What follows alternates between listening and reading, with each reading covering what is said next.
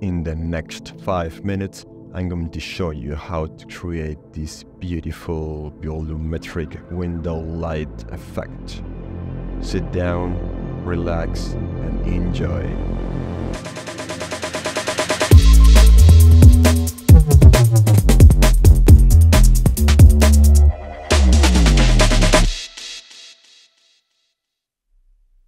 Okay, so here we are inside Blender 4.0, and let me show you how did I do that sunlight window light effect.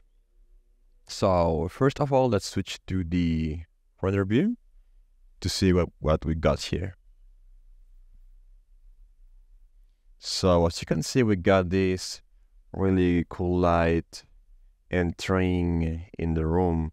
So it's actually a pretty easy effect to do, and if I turn on my fog, you will see that we got this really subtle sun rays entering on the room, which gives this a nice cinematic effect. So I will show you how to do this.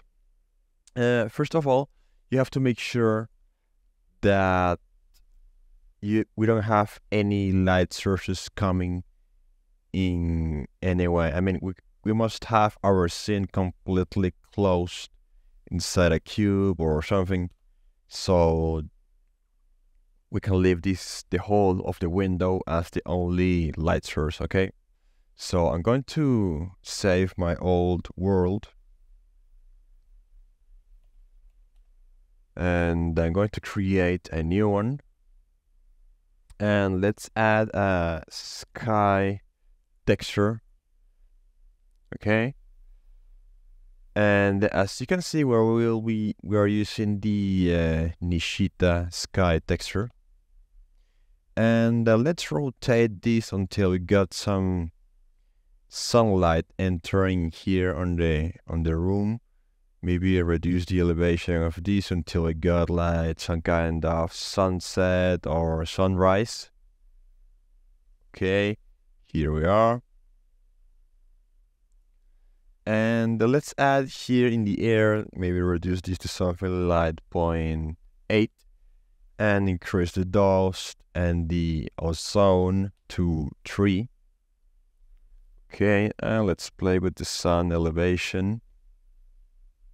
Right, until we got the sun projecting here on the piano.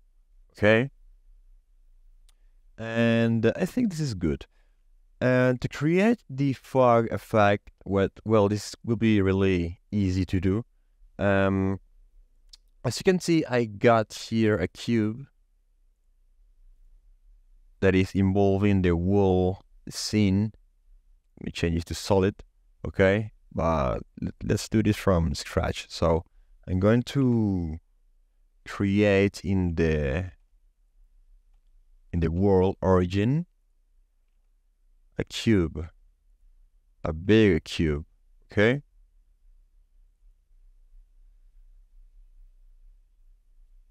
Let's move this here. Let's name this fog. Let's create a new material in the shader editor. Let's create a new material. Delete the principled BSDF shader. Shift A, and let's add a volume scatter. And make sure you will plug this on the volume socket of the material output. And as you can see, we got this really nice volumetric effect, but this is too strong, so let's reduce the intensity to something like 0.01 or maybe 0.05, not sure. So this will depend on what you are looking for. So as you can see, this is pretty easy to do. It's not a too complicated effect. Something that you must take into account is that if you want to keep the sharp volumetric shadow here, like this dark line here, which is the window shadow, you will have to keep the sun size in slow, in a really little size, because for example, if I increase it to something like 10, we'll have a diffuse shadow on the room and a softer shadow on the windows. So as I said before, this will depend on what you're looking for your scene, okay?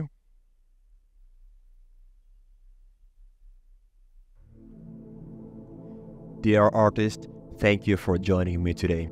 If you found value in this content, please consider liking and subscribing. Until the next time, and keep creating.